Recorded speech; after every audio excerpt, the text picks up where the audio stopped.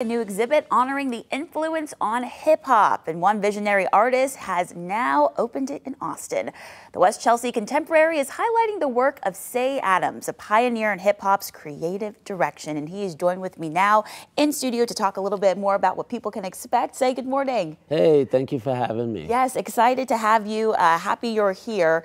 For those I want to start who may not be familiar with your work, but they should be, can you talk a little bit about what makes your creations a little bit different than the ordinary? Well, for starters, this is the 50th anniversary of hip hop, and I've been making work for the better part of 40 years. So I'm from the first generation of people that came up in hip hop, through graffiti, street art, and basically hip-hop culture, because I was also the creative director for Def Jam Recordings, so I designed all the album covers for everybody from Run DMC to LL Cool J, Beastie Boys, Public Enemy, Jay-Z, all the way up to Jay-Z, yeah.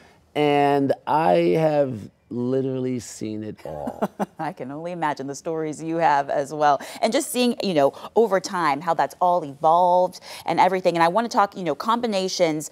What can people expect when they're walking into this exhibit? Well, the show is really my way of sort of expressing myself today. We sort of look back to the past, but it's really about the work that I'm making today. My work is primarily collage-based, and I put a lot of focus on brands and logos and identities that I grew up loving as a kid, and it's a lot of storytelling. There are, giant American flags that tell the story of who we are and where we come from.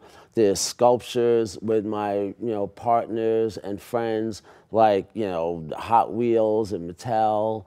I partner with the folks at Levi's to do a lot of, colorful, banners that are full scale. But ultimately, what I want people to take away is the idea that this creativity is something that I've had since I was a little kid. And I think that this is literally something for everybody. Yeah, and it seems like, too, there's so many just underlying messages in your work as well. And when you go and see it, like you say, it tells a whole story. You can really get a lot from it.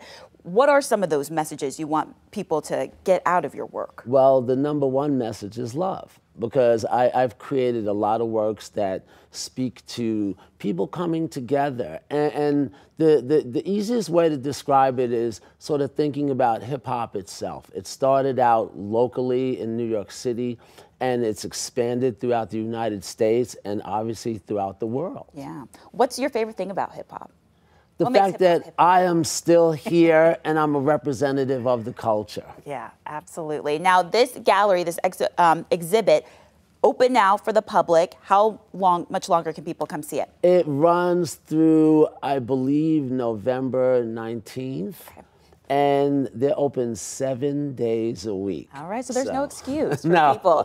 And I'm sure you'll be there some days too, so if people want to come and chat with you. I'm going to be here through the end of the month, and I'm going to be there every single day. So come on down. All right, y'all heard that. He'll be there every single day, and I'm excited. I'm going to go check it out as well. Cey, thanks so much for joining us this morning. It's a pleasure. Congratulations. Thank you.